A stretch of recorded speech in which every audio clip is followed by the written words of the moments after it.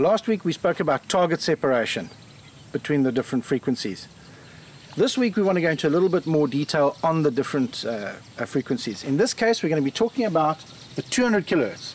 The 200 kilohertz transducer. What does it actually see? How much from below the boat does it actually see from side to side? In this case it's rated at 20 degrees. But how do they come up with the 20 degrees? How they do that is they say at -3 decibels, because at 0 degrees below the boat, or perpendicular to the bottom of the boat, you've got 100% return.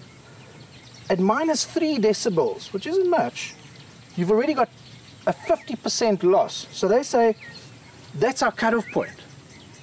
At that point, they measure 10 degrees. But because it's a cone, you've got 10 degrees on one side, 10 degrees on the other side.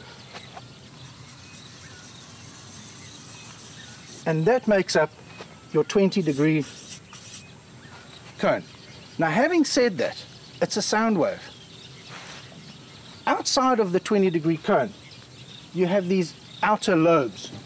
Very often you've seen on your fish finder, people refer to it as clutter, and everyone says, is that a fish? Is that a fish? It could or could not be. It's what's happening in these outer lobes. We're not too interested in that information. It's this information in the 20-degree, in the 100% to 50% range that we really want to concentrate on.